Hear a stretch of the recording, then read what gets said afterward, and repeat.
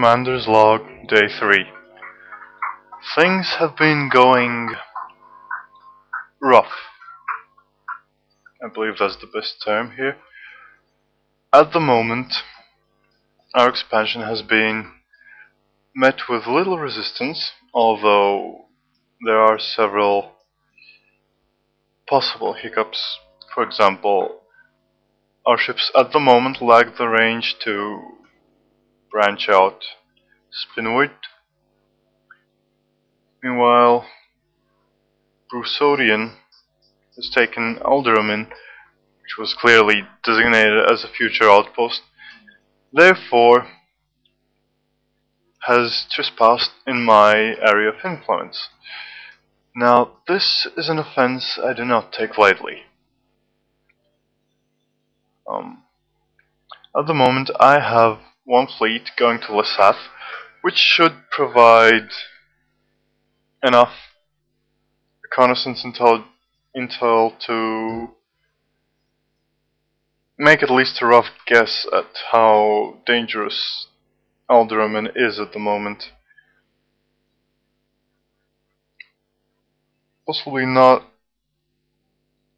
I believe it's not a serious threat, but things may or may not change.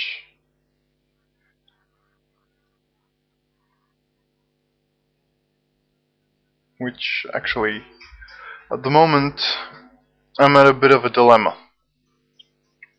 Observations prove that there is no fleet heading from Alderman to Lesath.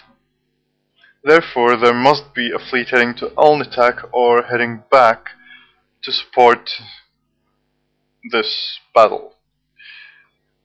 More probably it's going to Alnitak, which means I might need to send my forces this way, where they were meant to go that way.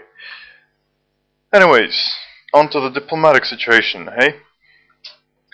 We have established very close relations with Infinitum and Optron, as I might have not mentioned last time, and it has borne the first fruits.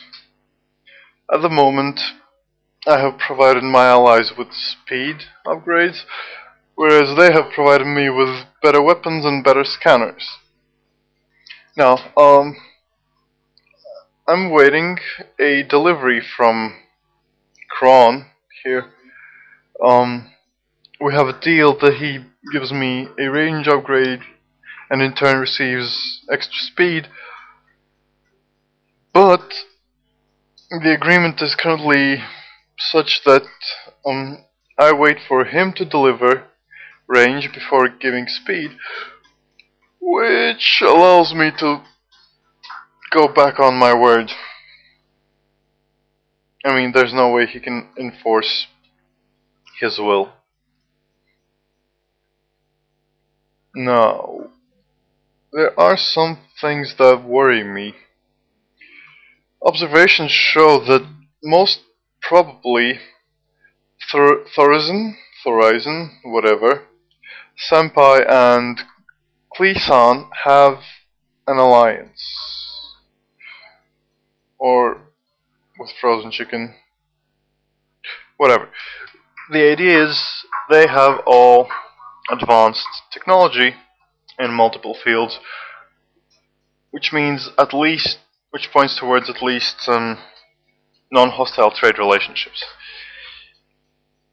Unfortunately, they have also supplied Brusodian with these technologies, which makes him, well, able to contend with me and my allies, at least tech-wise, although clearly outnumbered. So, I'm expecting my researchers to have another breakthrough in propulsion technology to increase speed even further today, and maybe we'll see my first engagement tomorrow. As for the galaxy, Avier, currently owned by Infinitum, was conquered by his fleet blindness. First victory, first blood, and, well, kudos. Let's just hope this doesn't backfire with it, with things going on there. So, this has been Commander of Halceon, signing off.